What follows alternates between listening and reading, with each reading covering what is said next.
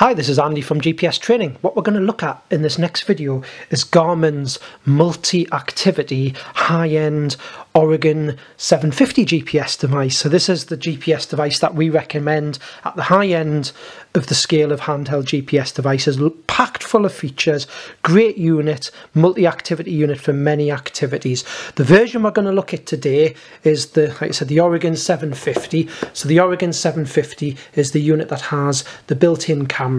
So built-in camera with the unit. And also, we're bundling this one with Garmin's TOPO PRO mapping. So this mapping is basically 1 to 25 mapping for the whole of Great Britain. It also includes 1 to 50 mapping when you zoom through the scales. But most customers who would be buying this product would be looking at the much more detailed 1 to 25 mapping. So you're getting the equivalent there of 403 Explorer maps, Ordnance Survey Explorer maps loaded on the unit, bundled with the unit. Obviously you do get the 1 to 50 mapping when you zoom out, but we'll take a closer look at the unit with the mapping. So it's the Oregon 750 with the camera. It's a colour touchscreen unit, so I've already got the unit turned on here. Colour touchscreen unit, 3-inch screen, Gorilla Glass, so very tough screen. The unit's got a high weatherproof rating of IPX7, so very tough, robust unit. And the screen's sunlight readable, unlike our phone screens that we often tend to struggle with when we're outdoors in bright sunlight. On the back of the unit, we can see we've got the camera here. It's got a flash built in. It's an 8 megapixel camera. We've got the spine on the back of the unit where we can connect accessories such as an additional cycle mount. There's a rucksack tether, backpack tether you can buy for the unit, belt clips, etc. If I take the back off the unit, you can see in the back of the unit, this one with the camera actually comes with a free set of Garmin's rechargeable AA batteries that you can actually charge in the unit. For high-end use, we do tend to recommend, rather than the free batteries, that you go for some higher capacity, high-end sort of rechargeable batteries, such as things like Eneloop Pro batteries. But you do get that free set of batteries with the unit that you can actually charge in the unit. So we'll just put the cover back on there. And we've got at the bottom of the unit here, the USB cover, where the actual USB connection is for connecting to your computer with the USB cable. So with the actual unit itself, I'm just going to look at what you actually get supplied with the unit. So of course, as you'd expect, you get a USB cable with the unit. You do get a carabiner clip that you can use to clip it onto your rucksack that slides on the back of the unit. And inside here we've got various power adapters. It's basically a mains adapter, so you can charge that Garmin battery pack that you get for free with the unit, and you get some EU adapters for the mains charger. So that's what you get with the unit. And of course, with the unit we're looking at, it's bundled with the TOPO PRO mapping. That's normally £350 on its own, but we bundle that with the unit. That brings the cost down. So what's special about this TOPO PRO mapping is it's the first mapping that Garmin have got for a handheld device that has what we call routable off-road trail data in the national park. So if you're in any of the 14 national parks, you can actually use it a bit like, I suppose, a car sat nav experience, where you can mark a point that you want to go to, walk to, search for a point using the search function, and it'll snap the route on the footpaths for you. Now that's just in the national parks, but a very useful feature. Obviously, if you're out of the national parks, we use it in the traditional way, where we mark points that we want to aim to and draw up a route, drawing straight lines between points. If you're on the road network and you're using it for cycling or anything else on the road network, it does have full routable data, again like the car sat nav experience on the roads. It's just when you're off-road, you've got that new function for the national parks, so that'll snap you on the footpaths. If you watch our videos on the TOPO PRO mapping or under the GPS device on our GPS store, we've got videos showing you this TOPO PRO mapping in more detail. So we're now going to take a look at the unit. So this is the unit already turned on. So when we call it a multi-activity unit, what we mean by that is it's got lots of preset profiles that allow you to be very individual with the way you use the unit. So we're looking at the hike profile at the minute. And if I tap further ahead, we've got one called Tour Cycle. So if you're using it for road cycling, there's various other preset ones, mountain bike, hunt, fish, etc. I'm just going to go to the last one, which is geocache. So if you're into the electronic treasure hunting, this has a geocache profile, which again, it's just being very individual on the screen. You can set up what you see, what data boxes you see, how the map's laid out when you're doing these different activities. We'll come back to geocaching at the end of the presentation when I'm going to talk about live geocaching. So we'll just go back to the hike profile, and we'll just touch on the little symbol of someone hiking there, and we've now got this Ordnance Survey map on the screen. If I zoom out on the map page just by simply touching the little plus and minus bars, icons at the top right of the screen, I can now see it's actually changed to a 1 to 50 map, so the slightly lesser detailed scale. So you do get the 1 to 50 map on the unit. So we can see here we've got pink dotted lines for our footpaths when we go out of the urban environment, but we don't have field boundaries, but still a great Ordnance Survey map. But if you zoom in further by using the plus and minus on the screen, I can see now it's changed to a 1 to 25 map, because I've got the green dotted lines, which is the symbol we use for a public footpath on a 1 to 25 map, and we've also got field boundaries now marked, so you get both sets of map on the unit. If we do zoom right out, you do get a sort of Road Atlas 250 scale as well. So that's just a look at the map. When you're actually on the map page, I can just simply swipe left or right, and it's got an electronic compass, so that means when we hold the unit flat or upright, the map page will orientate the way we're heading when it's set in track up. So that's what the 3-axis electronic compass does. And when we're stationary as well, whereas older units that didn't have electronic compasses, you had to be moving for the unit to know which way you were heading. Because of the electronic compass, when you're stationary, it'll also know which way you're heading. We've got a trip computer. So if we look at the trip computer here, you can put various boxes, change the boxes from loads of choices of what you would like to see. Again, this is how you can be very individual. When you're cycling, you might want to see some different data boxes to when you're hiking. And because this unit has a built-in barometric altimeter, if we were outside now, hiking, walking, cycling, we would see our height data appear on the barometric altimeter plot on the screen there now. And now we're back to the screen with the map page on.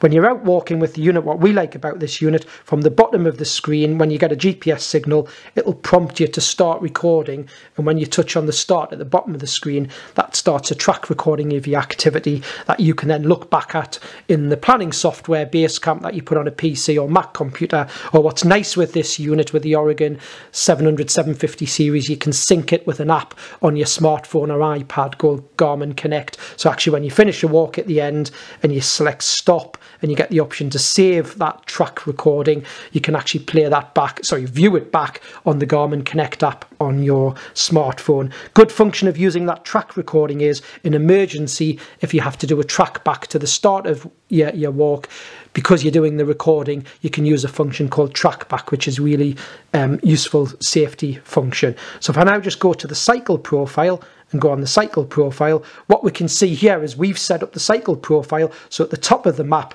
we actually see a box showing us our speed, distance to the next point if we were traveling on a route, and also an odometer, trip odometer showing our distance. So again, you can be individual. You maybe don't want to see that when you're hiking, but when you're cycling, you want to see that all the time on the map page. You can simply hide it by tapping the little V at the top of the screen. And if I go to the trip computer now on the cycling one, again, we can see it's just set up slightly differently, but you can be very individual to how you set that up. So what I'm going to do here is just go back to the home page on the cycling. What we really like when you're cycling with this unit, there's a new function on the Oregon 700 series unit 750, where if you use the where to search for anything that you've saved in the unit, it might be routes, tracks, etc. It has this thing called round trip routing. So if you're away from home and you're not sure where you're going to cycle, it's somewhere you've not been before, you can use that little where to magnifying glass, select something called round trip routing. I've already put a search in earlier where I typed in that I want to do a 25-mile circular route from my start location, and when you hit the little refresh arrow, it gives you 3 suggestions of route showing you the elevation and distance. So if you select any of those routes, it'll display an overview of the route on the screen, and then if I simply say go, we basically get turn-by-turn instructions on the road to follow, a bit like the car sat-nav experience, just without speech commands. If I feel that the actual box at the top of the screen with my speed's in the way, I can hit the little V tab to get rid of that. And then all we see when we get to junctions, when we're cycling, we'll get these turn-by-turn arrows at the top of the map page on the GPS showing us where to turn on the map when we get to the junctions, and you get a tone alert from the GPS as well. So you're using it a bit like a car sat nav, but for your cycling. So we do like that round trip routing function. So I'm just going to go back to the home page now, and I'm just going to stop that navigation. And finally, I'm just going to go to the geocaching activity now on this unit, just to show how that activity is set up slightly differently. So on the geocaching page now, we have permanently at the top of the screen, we've set it up with what we call a geocaching compass. So when you're out walking and you're geocaching and you're on the geocaching profile, any geocaches, which is this electronic treasure hunt, which is where there's millions of geocaches, which tend to be little plastic tubs hidden in the countryside under tree trunks, and a grid reference. And the fun is you go and use the GPS to find that geocache and log down that you've found it. But you can do it all electronically now from the GPS. So it's telling me that there's a geocache 0.1 miles away from where I am now, and it's giving me the direction on the little pointer at the top there that I need to travel to get to it. If I decide I want to navigate to that geocache, I can simply touch on the top of the screen. It gives me a list of the geocaches. I can select the one that I want to navigate to and simply touch on go, and then I'll get a straight line to that geocache pointing me in the direction that I need to travel to get to it. And then when I get to the geocache, I can log that I found it from the unit. If any of you are into the geocaching, what's unique about this unit, when you link it to either a Wi-Fi network or pair it with your smartphone that has mobile internet connection, you can actually from the bottom menu on the unit go into the geocaching screen, and on here we can bring up the map page, and on the map page when you're out and about we can simply hit a little refresh arrow, and what the unit will do using the Wi-Fi network, or if it's paired with your phone, it'll download 25 geocaches automatically centered on where you are without you having to. The normal way you would download geocaches would be plug the unit into a computer using a USB cable and download them from geocaching.com. So if you are into geocaching, it's a way you can do it live with this unit. So just going to come back out of there now and go back onto the hike profile. The other unique thing with this unit is using the Garmin Connect store, this Connect app that you put on your smartphone or iPad. There's loads of apps being developed by developers for free that you can download to the unit. This could just be a different data box. It may be, I know there's a new app out there now that allows you to see where certain constellations or planets are in the sky when you're out doing a night walk. It'll display that on the screen. These are free apps to download. So you have this bit in the middle of the screen called IQ, and it'll show you any apps that you've downloaded to the unit from the Connect. It's a nice feature, huge feature that you can download these apps. Now, of course, because this unit will pair with your smartphone, there is this app called Garmin Connect where when you've got it paired with the smartphone, other than the live geocaching, you can sync data when you've finished a walk or cycle ride that I've mentioned, and also download these IQ apps to the actual unit itself. So this unit we're looking at today, it's the Oregon 750 that actually has the camera. So if I go on the back of the unit again, we mentioned at the start it's got the camera built in. So if I simply hold the button on the side of the unit here, and then we get the camera up, and I'll just select OK there. And now we've got a camera on the screen, and I can simply touch on the camera icon and take pictures. They're stored in the unit's memory and can be reviewed back on the Garmin Basecamp software. You can see where the photographs were taken on your track recordings, or you can just take the photographs out of the device to save and copy like you would normal photographs from a digital camera. When you take a photograph with the unit, it does geotag it with the date, the time, the grid reference, and the height data as well from the actual photograph. So it's a nice function that it has the photographs in the unit. One last feature I'm just going to look at on this unit, the button on the side of the unit that I held in to take a photograph, if I just press that once, it'll instantly give me my grid reference. If I wanted to save where I am now or just read out to someone the grid reference of where I am. What we can do with that grid reference is touch on it if we wanted to save a grid reference for a different location to navigate to. And because this unit allows you to go in portrait mode, you can bring up a slightly bigger keyboard by going into the portrait mode, sorry, the landscape mode, or you can leave it in portrait mode for typing in a different grid reference.